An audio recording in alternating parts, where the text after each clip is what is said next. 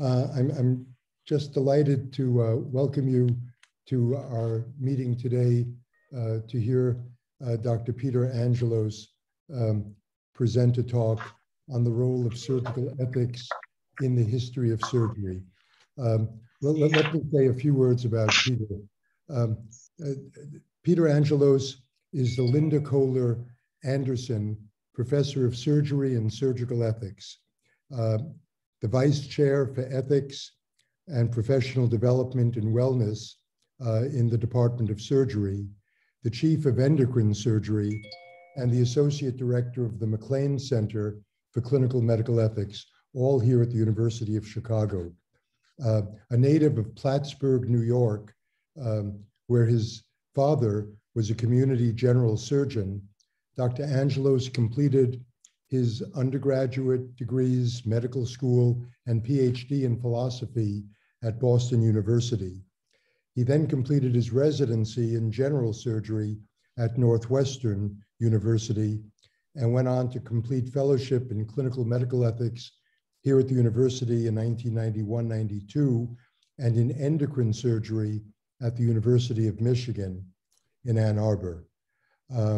Dr. Angelos, as you can imagine, is an intense and busy endocrine surgeon who's written widely on improving outcomes of thyroid and parathyroid surgery, about minimally invasive endocrine surgery, and ethical aspects in the care of surgical patients.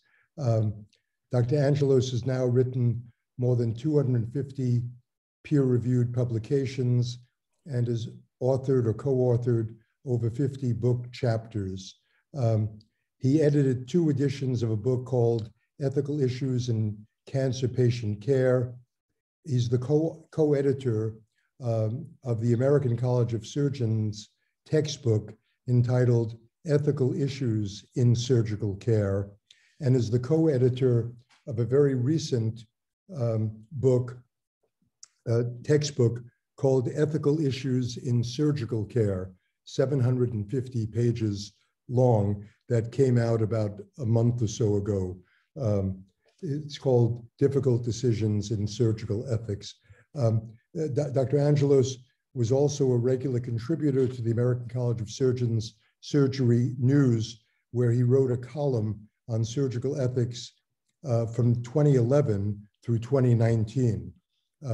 He's the governor of the American College of Surgeons, a member of the Academy of Master Surgeon Educators of the American College of Surgeons, past president of the American Association of Endocrine Surgeons, and in June of 2019, Dr. Angelos began a 6-year term as a counselor of the American Board of Surgery. So we're very excited to hear his talk today entitled The Role of Surgical Ethics in the History of Surgery. Peter, please, it's all yours.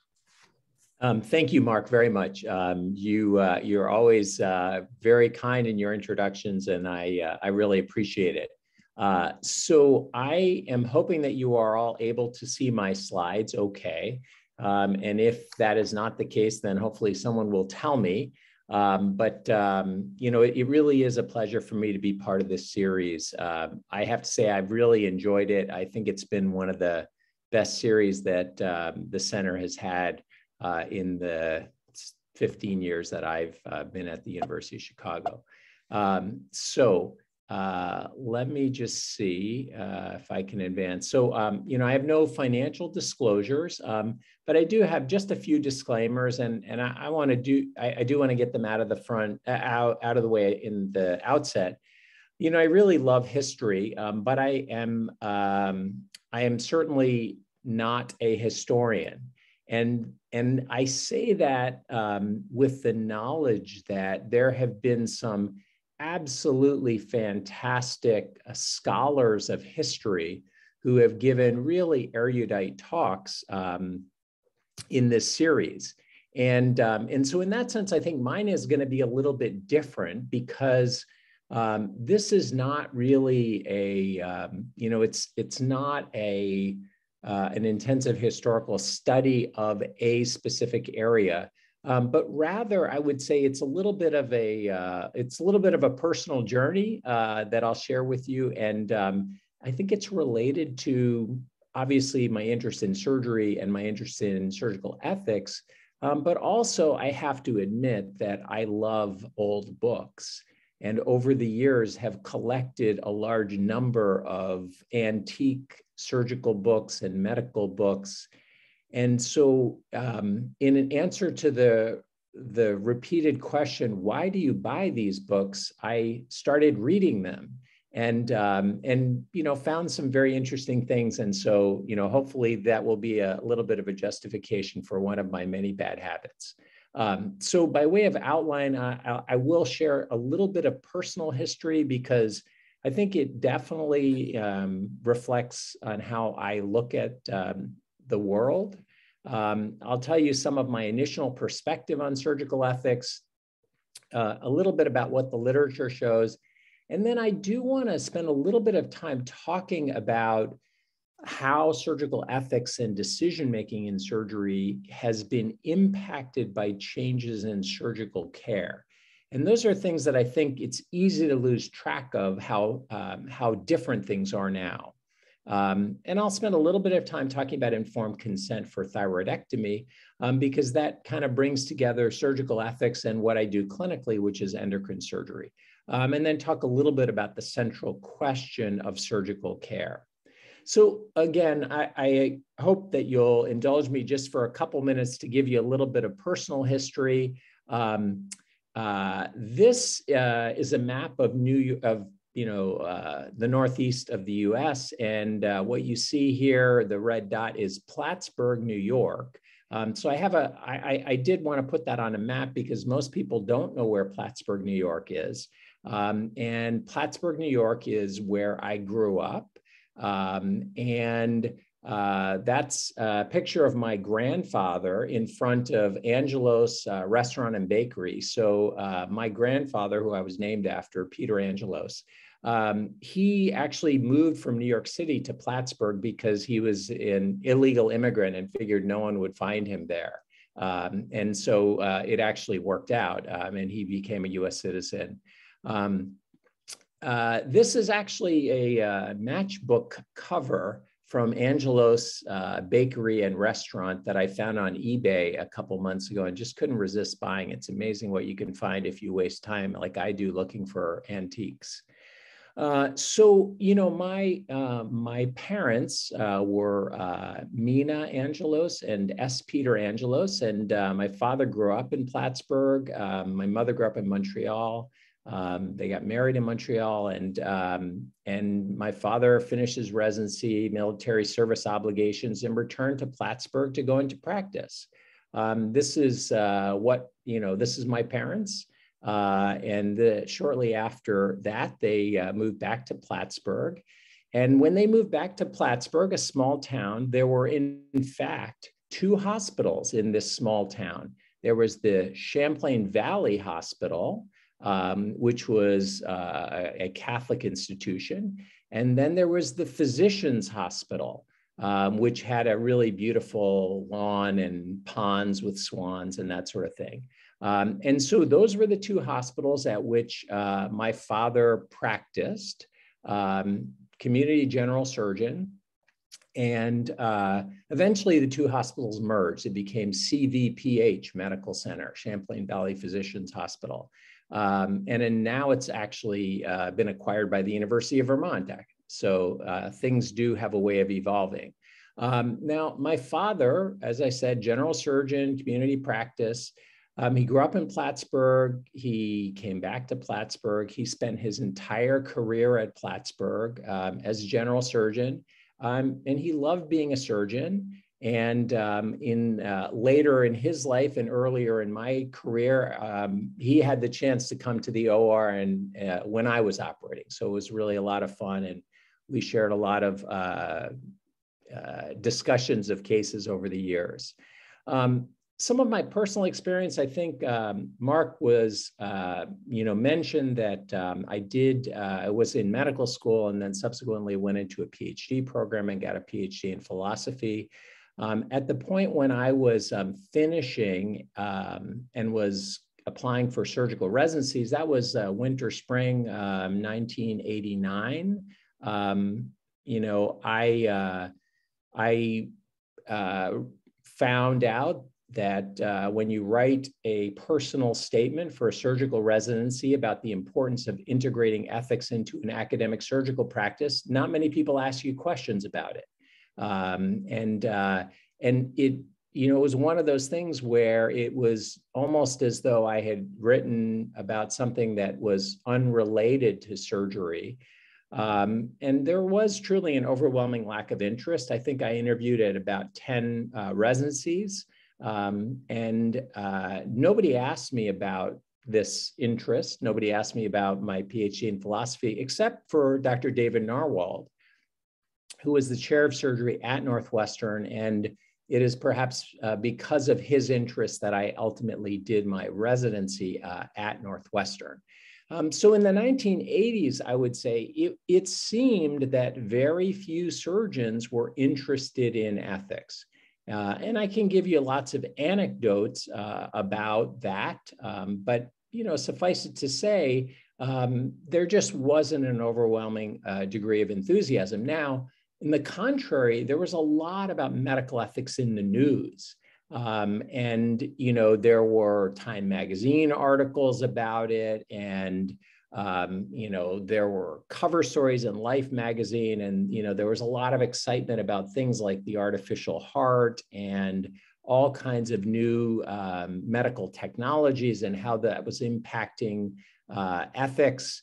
And so, there was a tremendous amount of enthusiasm. It's interesting to me, and again, in reflecting on some of the books that I've read over the years about ethics, let me just read this to you. I thought this was a very fascinating suggestion that said, ethics is beginning to be fashionable. Almost everybody now has a notion that he knows what it means. Among American people, this is dangerous, for we are very prone to get and then get over our fashionable crazes. That which yesterday everybody was talking about is tomorrow what no one ever heard of. But whether or not the word ethics becomes popular or not, I believe that any group of people who once began to look at things from an ethical point of view cannot easily break the habit, and that this habit has come to stay, whether the word ever dies out or not. So I was really struck by this, that ethics is beginning to be fashionable. And what was particularly interesting to me about this is that it's from a book by Richard Cabot, MD, called Adventures on the Borderlands of Ethics. And what you'll note here, and those of you who aren't quick in your Roman numerals, this was published in 1926. So I thought it was fascinating that Dr. Cabot from Harvard thought that ethics was beginning to be fashionable, but he was worried that it would be a trend that came and went rapidly. And fortunately, he was not correct in that assessment. Now, there was a period of time when I thought that, the way to explore some of the historical aspects of medical ethics and surgical ethics was to, do a PubMed review. And so, I did that for medical ethics, and I looked at medical ethics in titles and abstracts of articles. And found that there, through 2021, there were 6,431 results. So lots of results. And in fact, you'll see this is how many articles each year. So the number's going up. So that's impressive. But it actually goes all the way back to 1830. That was the first mention of medical ethics in a title or abstract within PubMed. There are now, a maximum of 432 references in a single year. That first article I thought was interesting. This is from the Medical Surgical Review of 1830. And I'll just read it again, because I think it's so nicely stated. Medical ethics in the modern sense, again, this is 1830, must be considered the most important branch of our professional studies because it involves the science of life, a knowledge of human nature, and the art of turning that knowledge to the greatest possible advantage. Now, it is very remarkable that although this notable science of life is useful art, has been cultivated with great success during the last 20 years and is now brought to the highest degree of perfection. Not a line has been written on the subject or any code of instructions put on record for the benefit of rising or falling generation. Now, really, it's impressive how far that the authors felt they had come in 1830. Now, I thought it was really interesting at the time when I found this article. I thought, well, gosh, that's so interesting. I wonder how far back surgical ethics goes. And so I did a similar review of surgical ethics and found that the first mention of surgical ethics in the literature that I could find was 1975, and that there were a total of 49 results. And so really a much shorter history, much smaller number of articles, maximum of 8 references in a single year. Now, I have to tell you that my error in doing this review and the comparison of these areas is that I think I was misguided in exploring for the origins of surgical ethics by searching the literature for surgical ethics, because surgical ethics was not a term that was widely used. Rather, the history of surgical ethics, I think, is much better seen in the exploration of the history of surgical decision-making and how that has occurred over, the last 150 plus years. Now, certainly the theoretical concept of surgical ethics did not exist separate from the activities of surgeons and patients. And so in that sense, I think that any attempt to find some discussion of surgical ethics is going to be missed if you do what I did, which was look for surgical ethics in the literature, because that's not the way it was discussed. So I do think that in this context, it's really important to correctly place surgical ethics within the realm of clinical practice and clinical medical ethics. So clinical medical ethics, as many of you who heard Dr. Siegler's talk a few weeks ago, clinical medical ethics, as established and cultivated by Mark, is a practical endeavor between patients and physicians focused on benefiting the patient. So it derives from this clinical encounter. And I would say that clinical medical ethics is thus very clearly to be distinguished from theoretical bioethics. It is not a theoretical activity. Certainly one can have hypothetical discussions, but clinical medical ethics at its essence, I think, is very much related to that clinical encounter. Now, surgical ethics, by definition, I would argue, is clinical surgical ethics, because one cannot, in fact, have theoretical surgical ethics because, again, surgical ethics is very much embedded in the activities of surgeons and patients and their interactions. And so I would argue that just as operating is essential to the practice of surgery, surgical ethics cannot be separated from surgical practice. And for that reason, I think it's valuable to think a little bit more about surgical practice and how decisions were made in surgical practice in order to better understand some things about surgical ethics. So for that reason, I think, it's essential to look back at some history, and, we won't go back too far. But again, some of the issues that I think are relevant when it comes to surgical ethics and surgical decision-making, I think it's impossible to think about the history of surgical ethics without understanding the challenges of surgery prior to anesthesia and antisepsis. So This is it's a somewhat cartoon view of an amputation. This is from Rawlinson, the amputation around 1800.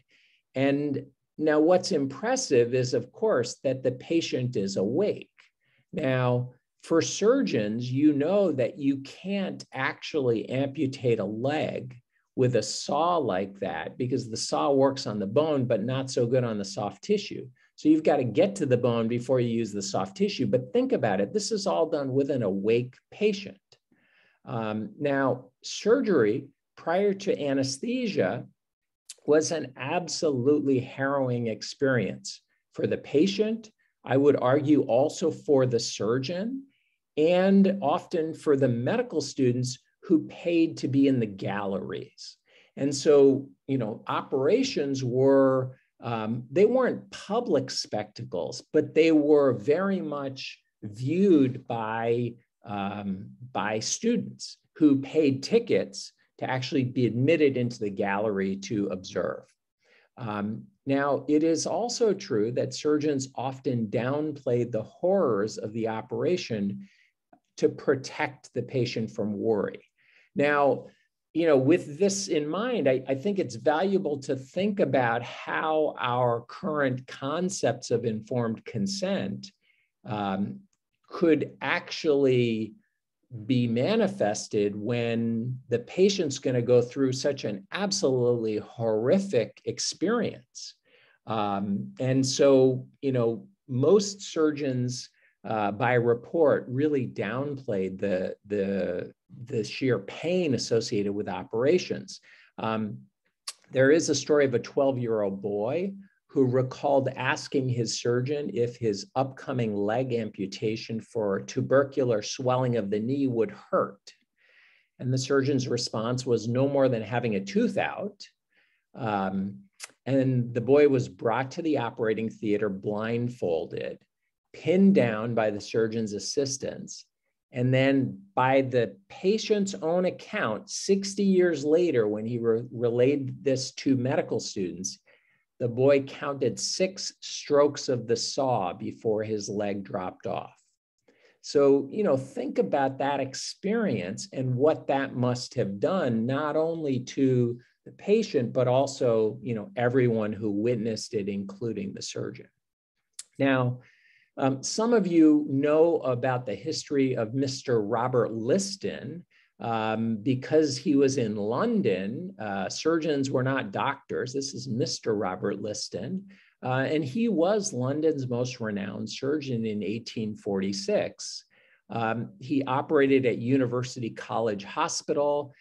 He had a very successful practice. And in addition, he was able to, since he did a lot of surgery and medical students needed to see operations, he was a very popular professor. Now, he was reportedly 8 inches taller than the average London man in the 1800s. And he used that height and reportedly tremendous strength to his advantage. And he was known as the fastest knife in the West End because of the speed with which he was able to operate. And many of the operations in those days were, in fact, amputations. So Liston built his reputation on brute force and speed. Speed was essential to patient survival because, he described taking off a leg, doing a leg amputation. And he talked about how one had to grip the leg tightly and then sort of clamp down on the vessels as rapidly as possible to prevent exsanguination. So you had to get the leg off so you could clamp those vessels and tie them. Reportedly, the gleam of his knife was followed so instantaneously by the sound of sawing as to make the two actions appear to be almost simultaneous. And so again, he would rapidly cut through the soft tissue to get to the bone and cut through the bone very quickly. And you'll see a couple references to this book, The Butchering Art by Lindsay Fitzharris. I think it's an excellent book. I totally enjoyed it, and I would recommend it to you. This is, a portrait of Liston. about to do an amputation. His reportedly most famous case was a leg amputation in 2.5 minutes, which, anyone who's been in the OR today, that's very impressive because we have to wait 3 minutes just for our prep solution to dry, and we time it on the clock. So the amount of time we're waiting for the prep to dry, he was done with his operation. Unfortunately, the assistant who was holding the patient's leg lost 3 fingers. While switching blades, a spectator who was a little too close, his coat was slashed. The patient subsequently died of gangrene. The assistant, unfortunately, also died of gangrene, and the spectator was so shocked by the ordeal that he reportedly expired on the spot. So 1 operation and 300% mortality. Now, clearly that would not go over well today. But I think, maybe this is a true story, maybe it's not, but it was, indicative of the speed and the danger associated with the operation. So in the 1840s, surgery was by no means for the faint of heart. Patients were at risk of severe pain. And even if they survived that surgical ordeal, the pain of the operation, they were at risk of dying of infection. Now, in addition, surgeons were also at risk of dying of infection.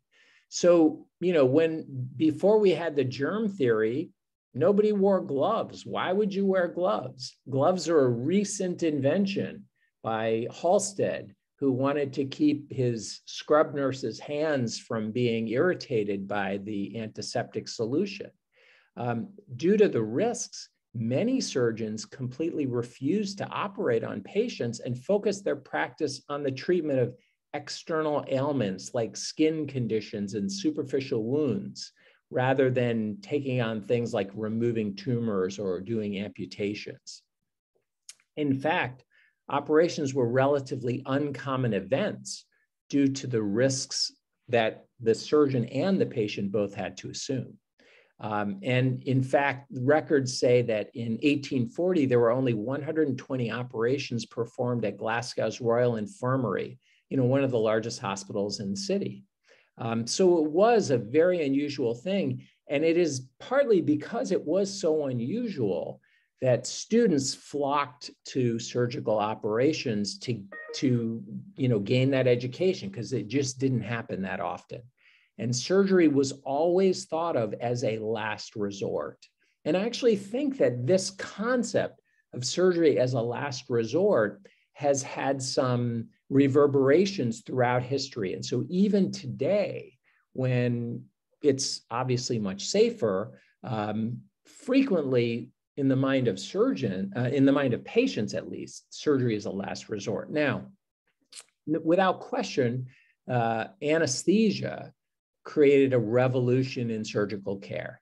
And as many of you know, the first public demonstration of medical ether was in 1846 by Dr. William Morton. The patient, Edward Gilbert Abbott, had a neck tumor reportedly, and had surgery at the amphitheater at Massachusetts General Hospital, now still preserved as the Ether Dome.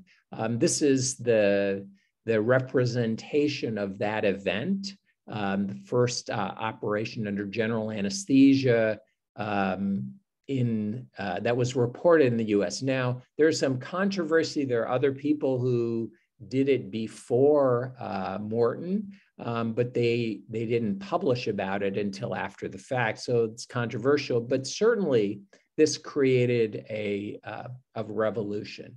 And ether as a general anesthetic was widely accepted pretty rapidly.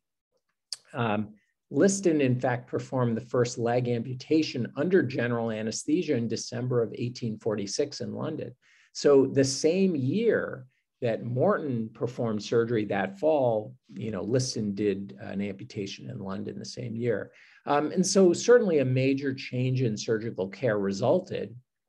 And this is indicative of that change. So now this is the Agnew Clinic by Eakins, 1889 oil painting.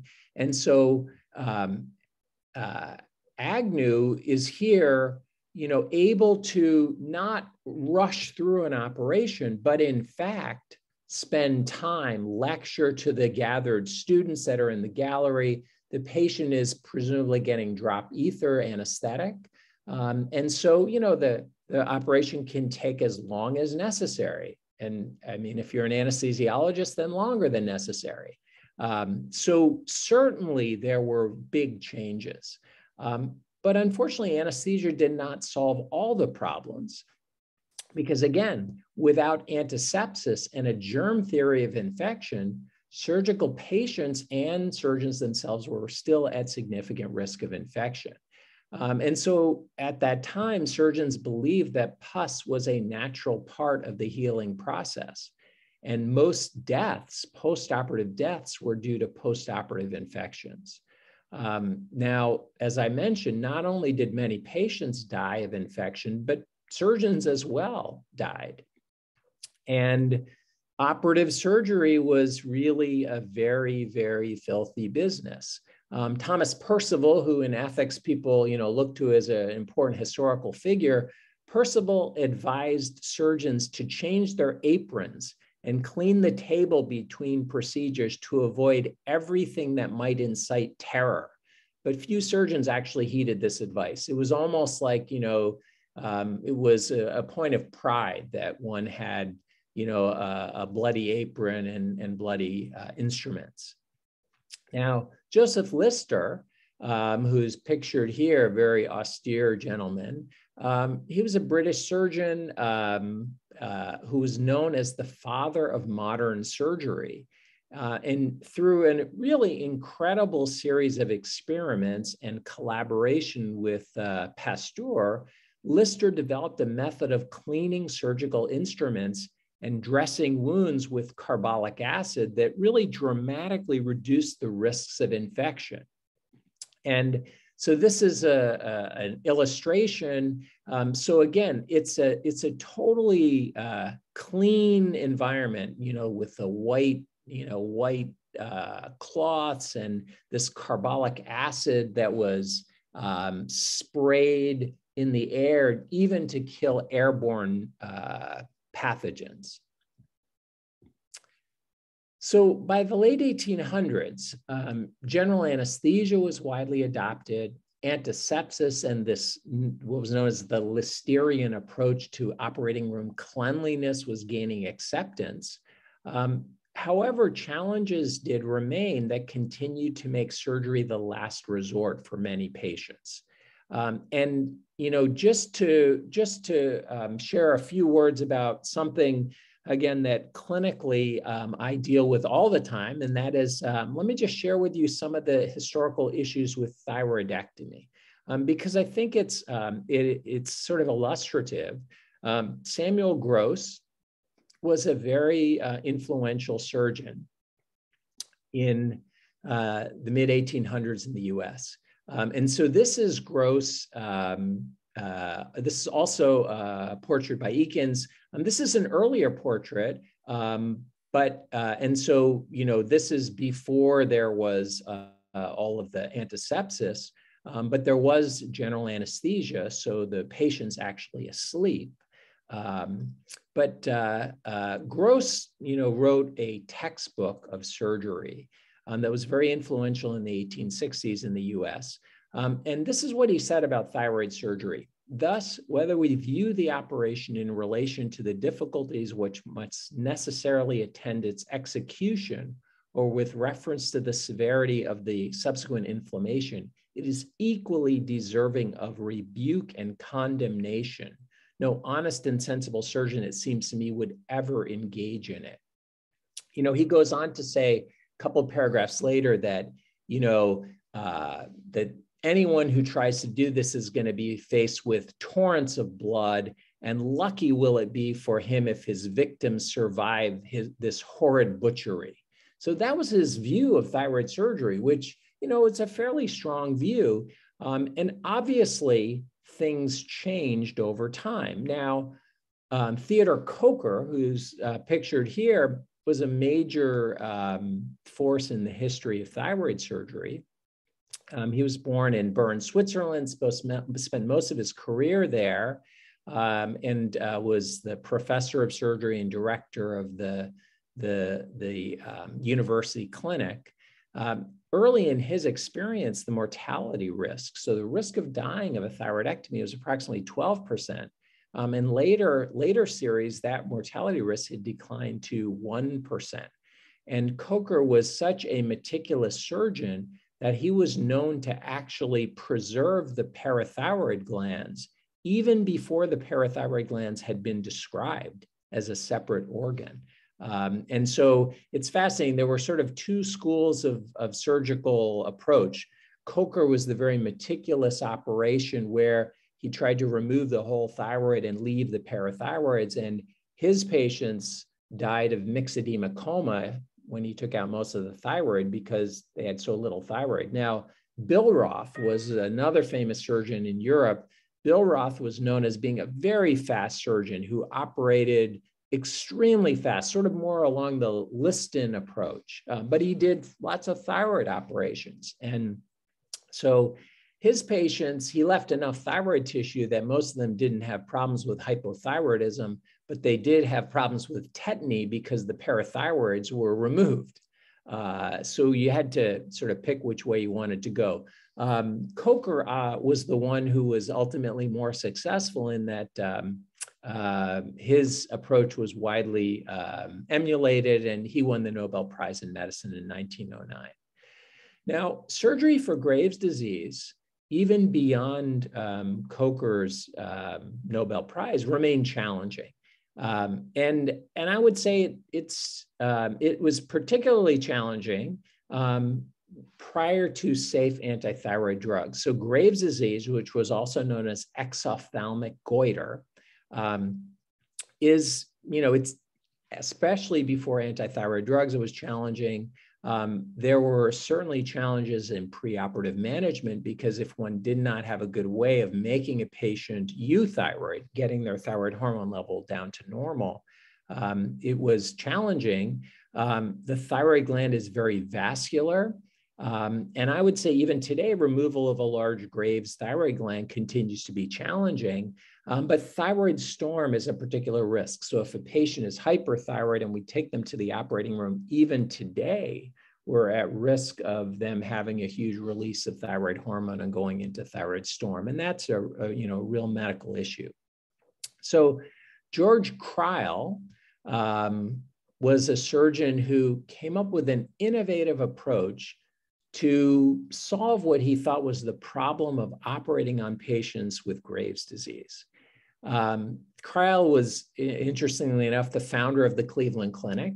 And so if you look at the history of surgical clinics, the Mayo Clinic, the Cleveland Clinic that Kreil started, the Leahy Clinic that was founded by Dr. Leahy in Boston, all of these, much of their early volume was taken up by doing thyroid surgery.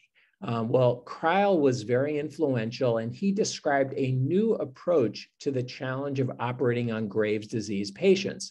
So this is his article from JAMA, Journal of the American Medical Association, in 1911. So it was a new principle of operating based on a study of 352 operations. So Kreil wrote, in several desperate cases in which the margin of safety of patients was tested by anesthetizing without the patient's knowledge, with ether or with nitrous oxide, there was a moderate, though short, exacerbation of Graves' symptoms. And so daily inhalations, which are presumably for some medicinal purpose. So essentially, you bring a patient into the hospital, you tell them, we're going to have you inhale this every day. But that's actually a practice rehearsal for your ether anesthesia. And so the idea was to sneak up on the patient and do their operation without them knowing that it was coming. And so really interesting, that was referred to, an approach that was referred to as stealing the thyroid. Patients knew that they were to have surgery at some point, but they were misled about when it would occur.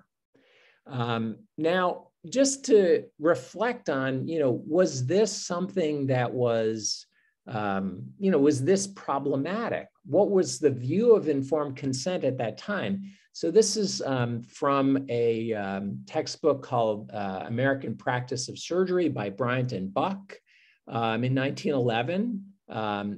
They wrote, the fact that the surgeon can never foretell the complications which may arise in the progress of an operation, nor the limitations of the disease, renders it imperative for his own protection from censure that he should obtain the full and specific consent of the patient or other person who may be responsible for his care before undertaking the operation. So certainly the concept of telling a patient about an operation, obtaining informed consent, was widely accepted within surgical practice at the time. But there was an ambivalence toward the informed consent for operating on Graves patients. So this is from an interesting book called Surgical Errors and Safeguards by Max Thorek. Some of you are familiar with Thorek Hospital, which still exists in Chicago, started by Dr. Thorek. So he wrote this book in 1936. And he wrote, in patients with exophthalmic goiter, morphine should be administered to the patient in bed before he's taken to the operating room, and nothing should suggest to him any reason for fear or anxiety. I usually withhold from the patient the date of the approaching ordeal. So I thought that was really fascinating. So here he's written a book about errors and safeguards, and he's saying, maybe don't really tell your patient about this. And in fact, as late as 1962, the description of the thyroid stele for Graves' disease was noted. So this is from an article of 2016, but one of the authors reported on his experience as an anesthesiologist. He said the patient was unable to take antithyroid medication. Beta blockers were not available at that time, and radioiodine was not deemed appropriate. The patient was told that the treatment with thyroid calming medicine given rectally was needed during 4 days prior to the thyroidectomy.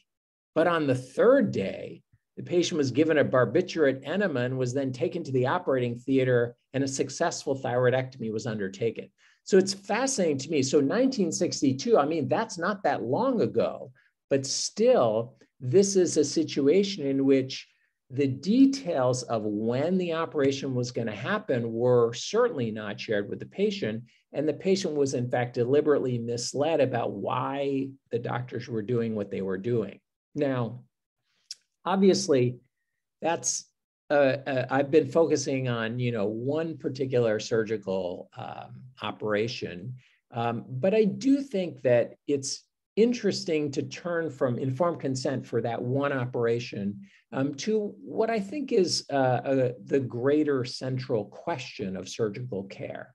And I do think that much of the history of surgery has been focused on the question, what can be done for this patient? So early on, when there wasn't a lot of options, that was what surgeons, everyone, all physicians asked, what can we do? What can be done for this patient? I do think that increasingly this is an inadequate question. And the more important question is what should be done for this patient. Now, I had for a long time thought that this question was a relatively contemporary question. And I thought, in fact, that this is a new question for surgery, that, 100 years ago, people were not asking this question. They were back to the basic, what can we do? But in fact, I think I may be wrong about my assessment. So Sir William Stokes, this is a picture of Mr. Stokes. He was a prominent surgeon. He was described as the surgeon in ordinary to Her Majesty Queen Elizabeth. Now, I don't know what that means, but that was his title. And he was past president of the Royal College of Surgeons and of the Pathological Society of Ireland. So again, very prominent guy. And he actually wrote a monograph entitled The Ethics of Operative Surgery that was published in 1894. So this is from the Dublin Journal of Medical Sciences, November 1894. And it was an address by Sir William Stokes to the medical students of the Meath Hospital and County Dublin Infirmary. And I just, when I found this, I had to buy it. Of course, I have a weakness for buying these antique books. And I think this may be the first use of surgical ethics in the literature, even though I could never find it in PubMed. Stokes actually stated, a consideration of medical ethics that frequently exercises the mind of the operating surgeon is the question of the principles that should guide him in dealing with cancerous growths. The question as to what constitutes justification in dealing with them in an operative way is ever present and surrounded with difficulty, as the result of such interference must end in weal or woe, satisfaction or regret to the patient as to the operator. Now, the same central question that Stokes referred to in this monograph, I think remains in the care of every patient with cancer or any other surgical problems even today. And that is, do the risks of the operation outweigh the potential benefits for the patient? And again, one cannot answer this in a general fashion, but only with a better understanding of what are in fact the patient's goals and what are the potential benefits for the patient. Now, I think that there have been, certainly emphasis on practical ethical guidelines that I've found in some of the earlier surgical texts, and I'll just share a couple of these with you. Again, this is from Max Thorek's book. He wrote, how can it be possible that a surgeon would do an unnecessary operation or attempt to do an operation which he was not competent to perform? Such infractions result from three causes: ignorance, dishonesty, and bad judgment. So I was thinking about this morning at our M&M conference, but I don't think that there was ignorance or dishonesty or even bad judgment there. But this is something that, again, it's sort of a refrain in the texts. Thorek said he should never do an operation on a patient which he would not want to have done in himself under the same circumstances. Now, to me, this is a central ethical tenet. So this is a central foundation of surgical ethics. But you're not going to find this as this is part of surgical care. And so in essence, I do think that my early search for, where's the surgical ethics in surgical care? Well, it's part of surgical practice. And so it's not something that could be separated out from surgical practice. And in fact, it was identified by these authors and others. I would say that I am very optimistic. After having looked back at some of the history of surgical ethics, I'm optimistic for the future. I think that we're seeing more than a realization of the importance of surgical ethics in surgical patient care, but more of a reawakening of this importance. I do think that there may have been times when surgeons have perhaps focused too much on the technology and not enough on the patient. And I think we're always at risk of that. We need to be sure that we don't let that happen. I think that as our possible interventions have increased, the question of what is best for each individual patient remains central to surgical decision-making. And I think that we cannot ever hope to answer the question, what is best for my patient, without attending to the ethical dimensions of surgical care. And that means communicating with patients and understanding their values with respect to our possible interventions. So I do want to leave you with a few conclusions. I think surgical ethics is not a new idea, but I think it's a rediscovery of a fundamental aspect of surgical practice. I think that surgeons cannot ignore the ethical dimension of our surgical practice and surgical patient care. I think that surgical ethics expertise is actually critical to the contemporary education of surgeons. And I do think that the discipline of surgical ethics owes a debt of gratitude to Dr. Mark Siegler for supporting surgeons in surgical scholarship and ethics over many years. And, you know, Dr. Siegler was very nice to mention this book that recently came out with my co-authors, Vasil and Peggy. It was really, you know, a tremendous experience for me to get to work with them. I do want to just share with all of you that this book was dedicated to Mark and Anna Siegler, and what we wrote, which we 3 editors felt very strongly, your guidance of hundreds of clinical ethics fellows through their time at the MacLean Center for Clinical Medical Ethics, and your collective enthusiasm, warmth, and dedication to the study of clinical medical ethics have inspired this book. So with that, I do want to thank you all very much for your attention. Thank you for the honor of, you know, giving a talk in this series, and I'm happy to answer questions. Well, that was absolutely terrific, Peter. And just as a person, as a surgeon, as a colleague, you are extraordinary, and that was incredible. And I do want to mention that that book you mentioned, The Butchering Art, is really well written, and it brings kind of Lister's journey of improved surgical care and decreasing surgical mortality really to light, because the author is just excellent. So I'm absolutely. It's just, and the other thing, just on a practical level, I just want to say one thing before we get to Peggy. I think one of the things that's really important is that for clinicians and clinical medicine, sometimes history can become more relevant to us when it has kind of an emotional valence, when either it happens to us personally, professionally. The lived experience makes it more real and interesting and compelling in a way that I think our historian colleagues don't necessarily get the same impact. And I think it what makes clinicians more passionate once they get exposed to that. But I want to just let Peggy Mason take the floor away. Thanks, Peter. That was a great talk. I loved it. Thanks for telling us about your family background in Plattsburgh. Thank you for indulging me. That's great. I'm just struck by one of your final points, which is that the surgeon should never do an operation on a patient which he would not want done on himself. And, you know, I just completely 100% do not resonate with that. So I'm really curious how you get to that.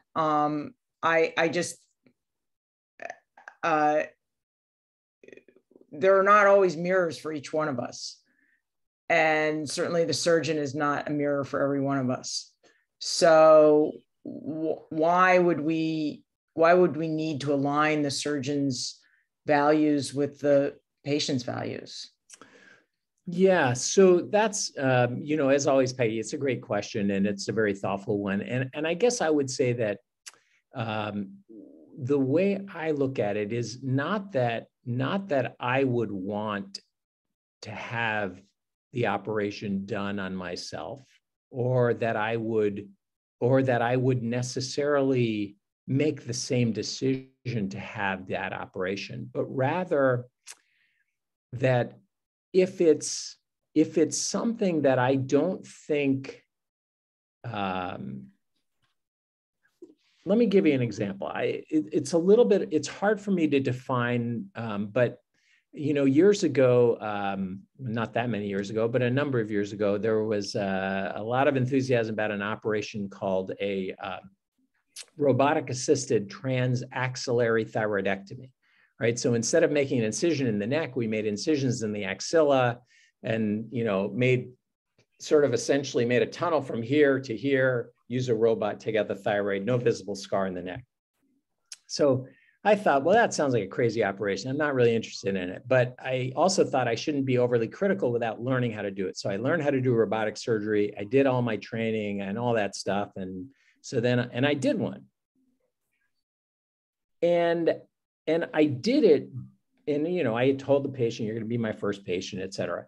And, you know, she was very enthusiastic. I was enthusiastic. I did the case. It went fine. It took 4.5 hours. So like 4 times as long as it should have taken if I had just done an open operation. And at the end of that operation, I felt like, you know, not only would I not choose to have this operation on me, I wouldn't let anyone in my family have the operation because the risks of avoiding a visible scar were so high that, in my opinion, I shouldn't even offer it. Now, it is true that I am, to some extent, by not offering that operation, so I don't do that operation anymore. I said, you know, one and done. I've decided I'm not going to offer it. If someone wants it, I'll refer them to other people who believe in it, who do it, and you know, that's okay.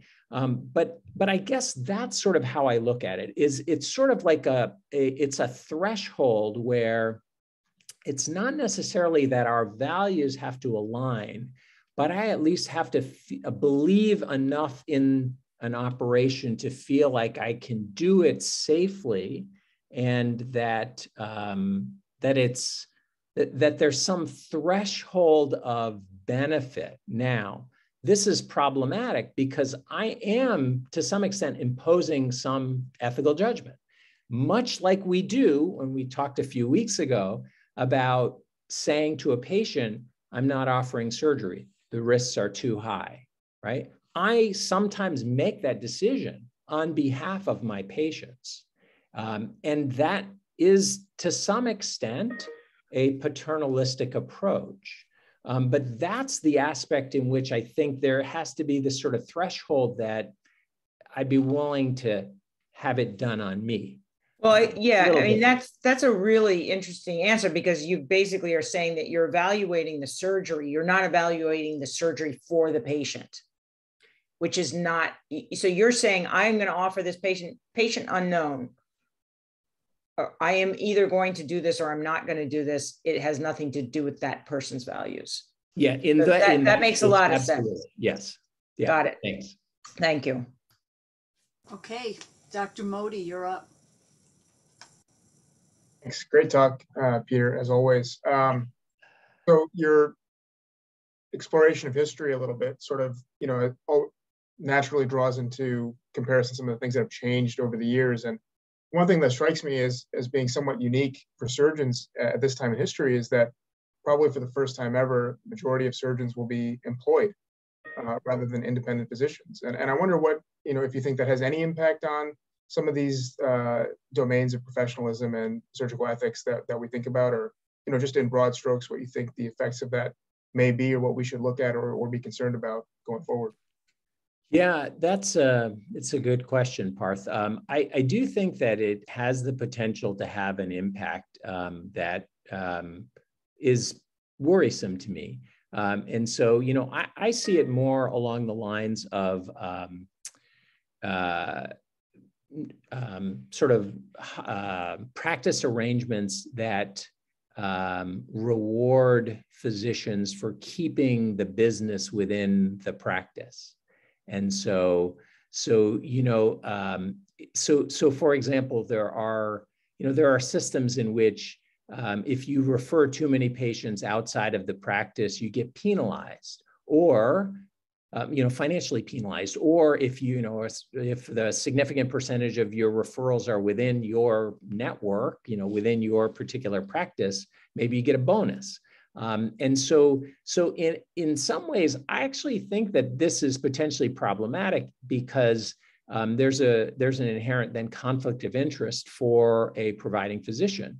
And similarly, I think, you know, surgeons are as guilty of that as others, that, you know, if we don't, you know, if a patient says, who should I go to? And we say, well, you know, you should obviously go to someone in my group because then I reap the financial benefits, as opposed to sort of going outside of my group and, you know, getting perhaps, you know, a different approach. So I think that that's a real risk. What's striking to me, and I actually think, you know, somebody should look at this. I at one time thought it would be valuable to explore, but, you know, years ago, there's a tremendous amount of emphasis on the unethical practice of fee splitting. So fee splitting, for those of you who aren't so familiar with it, fee splitting was essentially, and I may be, it may not always be in this fashion, but if a general practitioner, for example, referred to a surgeon, and then the surgeon said to the general practitioner, now you be my surgical assistant. So essentially, the surgeon's fees would then, some portion of that would go to the assistant. And that was almost like a kickback to getting that patient referred. And so that was considered absolutely unethical. And the American College of Surgeons was widely against, and there was all kinds of stuff about how fee splitting was horrible and unethical. And it does strike me that a modern version of fee splitting is keeping things within our network and not necessarily referring to the person who perhaps has the greatest amount of experience. But so I think it's a potential risk.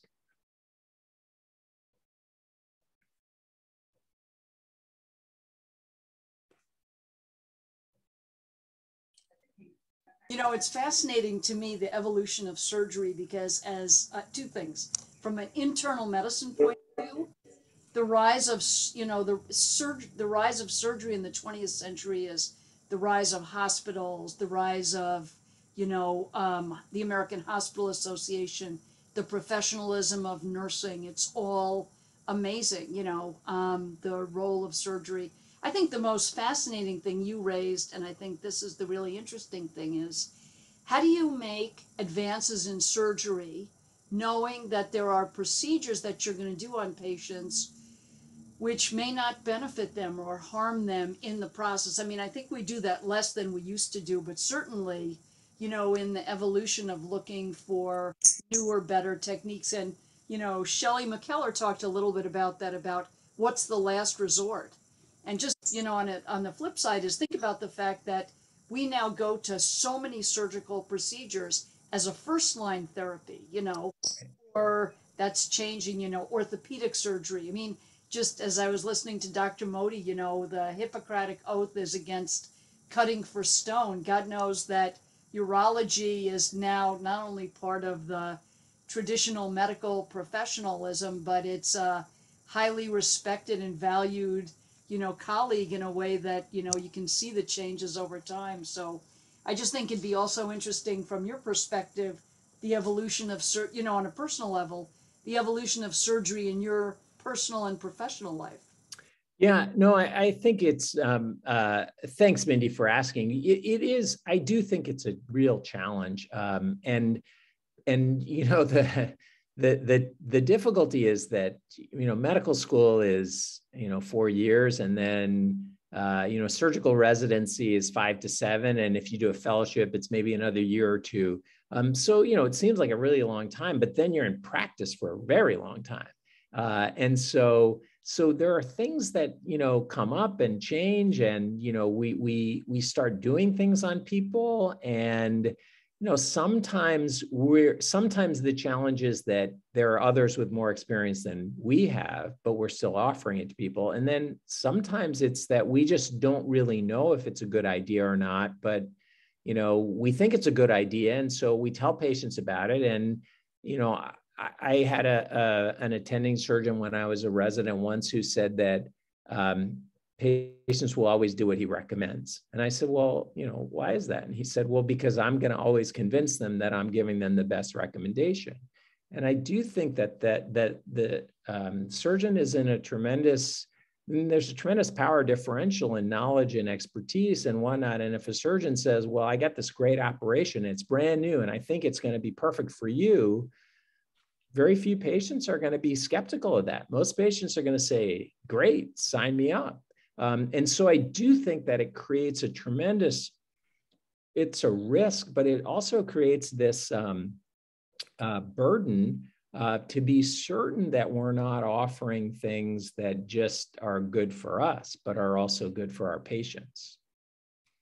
And I want to just follow up on the chat. There was a really good question from September Williams, who said, where do you stand on the removal of, the artifices or the art of history where you have people like J. Marion Sims, where there were standard procedures done 100 years ago that are now either the way they were done, the procedures themselves, who they were done on, is really, has gone full circle. And now we look at them with, don't believe that they are the standard of practice and believe that we were not acting in patients' best interests. What do you think about that?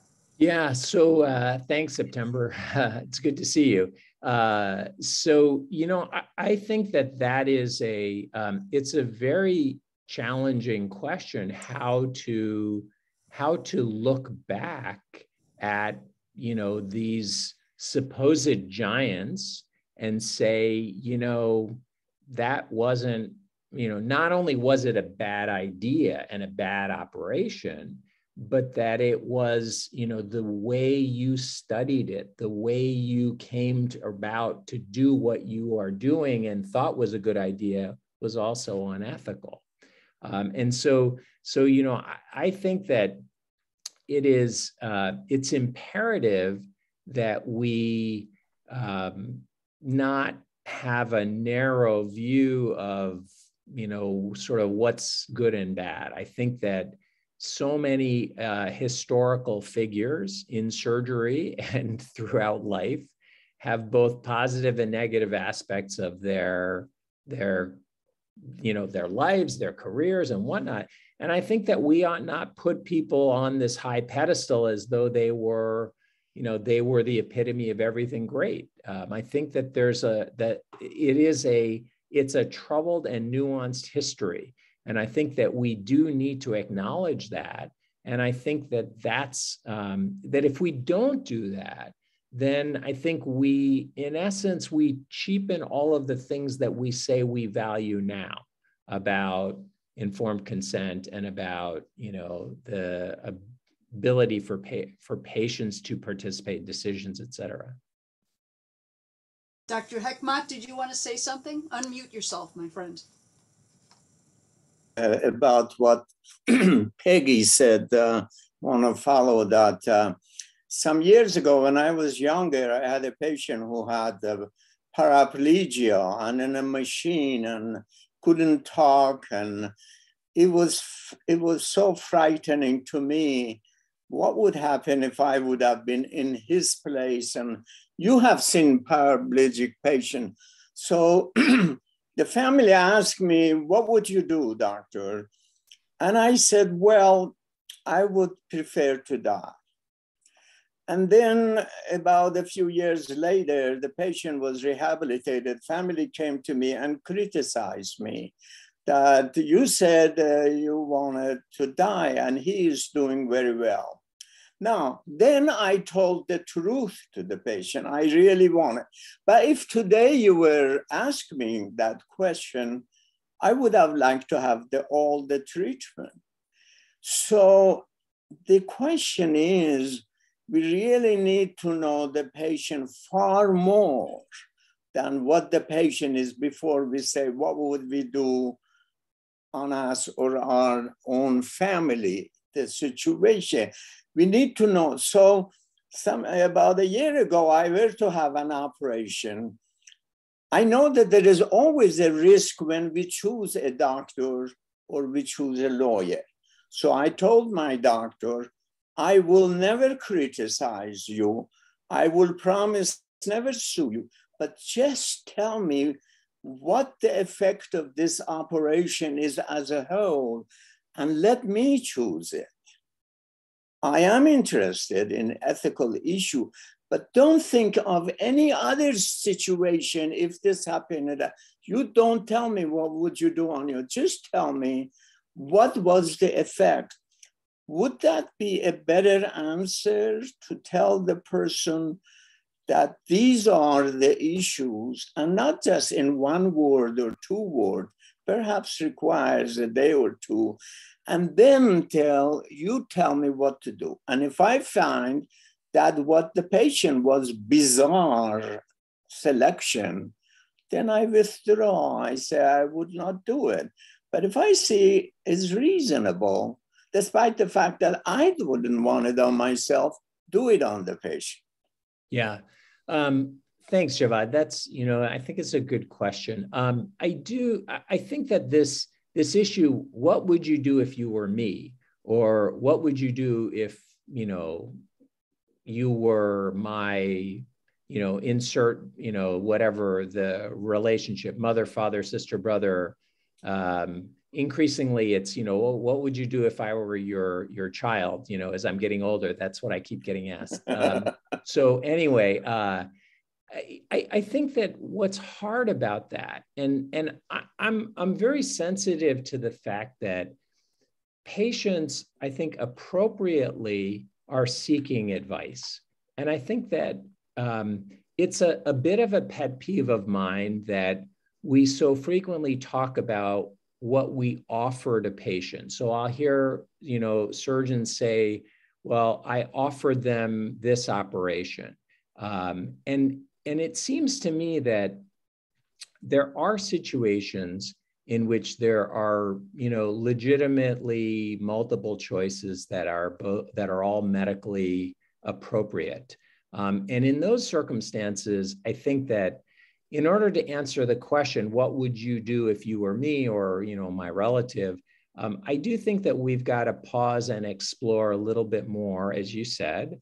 And I also think that I actually think we have a responsibility to give a patient a recommendation when they ask for it. I think that that's something that we should do. I think we should be, if you go to an expensive restaurant, you get a recommendation from the waiter. If you go to, an inexpensive restaurant, they just give you the menu and you got to pick yourself. So I think we at least ought to be as good as, the expensive restaurant, make a recommendation. But that being said, I think that it's not enough to just say, well, I would do X. I think that we ought to say, well, because I value these things, I would choose this. But if I valued some other things more, I might choose something different. And so I do think that putting our recommendation in the context of why we're making that recommendation, I think is also part of our responsibility. And I don't think that we do that as much as we should. Excellent. I was going to let Ed Kaplan, who's on the line here, speak. Peter, that was a wonderful talk. Can you hear me? Yes, we can. Thanks, Ed. It was wonderful. I finished my residency in 1967 at the University of Pennsylvania. I saw Dr. Ravden do a thyroid steal on one occasion where he injected, I don't remember if it was barbiturates or what, we would go in and inject something in the patient's arm every day. And then finally, without telling him, we went to the operating room and treated his Graves' disease. Things have changed. When I started my internship, there were no oral diuretics, for example, for heart failure. And people gave mercurial diuretics at that time, just as one example. And one other thing that is profoundly different, that in the city of Philadelphia, not one surgeon or internist would tell anyone that they had cancer. There was one surgeon at Graduate Hospital, which is one of the hospitals in Philadelphia. His name was Ferguson, and he was the only doctor in Philadelphia that would tell the patient that they had cancer. Everybody would tell the family, but no one would tell the patient.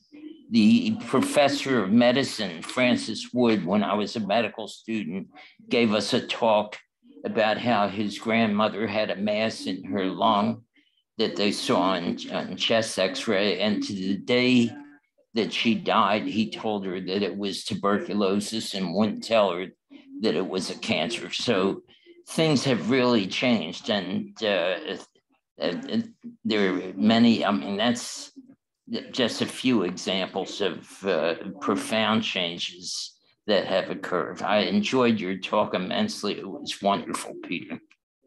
Thank you. Thanks so much, Ed. I really appreciate it. It's amazing that you actually saw a patient have the stealing the thyroid procedure. I'm very impressed.